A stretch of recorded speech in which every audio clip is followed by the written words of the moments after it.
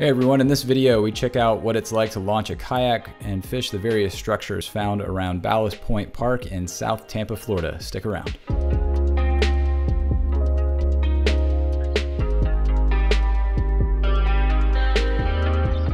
If you find this video series helpful, please like and subscribe as I plan to review every kayak fishing spot that I can find. If you have a launch that you want to see before you go, please mention it in the comments. This was an exciting day. It was my first time on the water with my new Vibe Shearwater 125 kayak. If you're interested in seeing my initial on the water impressions of this kayak, click here. Ballast Point Park is located on the southern end of Bayshore Boulevard near downtown Tampa, so it's a pretty centrally located spot.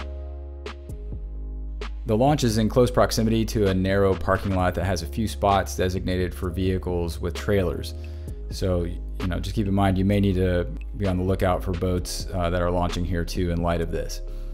But the park has a good sized fishing pier, a bait shop, a concession stand, restrooms, and a playground. It's worth noting that the ramp is paved completely, so you'll need to be mindful to try and avoid scratching up your kayak. But the obvious pro here is it's really easy to load up your boat next to your vehicle, then put it on your kayak dolly, and then just haul it over to the water. With regard to the fishing here, it was actually better than I expected.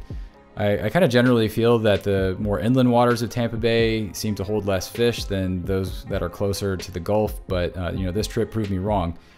I was mainly using frozen shrimp, and I caught a few mangrove snapper, a really nice keeper sheep's head, and a few spotted sea trout. I wouldn't be surprised if you were also able to land some snook and redfish here as well. And just generally speaking, my favorite aspect of the fishing here is that there's just so much structure around to fish.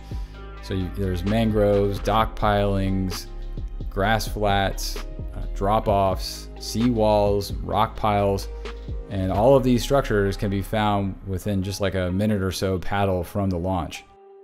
With regard to boat traffic, the only boats that I really noticed were a few that were coming and going from the Tampa Yacht and Country Club. So beyond that, there really wasn't much to deal with there. So to wrap it all up, Ballast Point Park is a centrally located spot with a solid ramp. There's a bunch of structures around that are more than likely holding fish. That's always a good thing. There's extra amenities like the bait shop, pier. That always adds to the benefits of a location. So yeah, ultimately let me know in the comments what you think of this spot, if you've been fishing here and how it's been for you. And please be sure to like and subscribe for more kayak spots. Thanks for watching.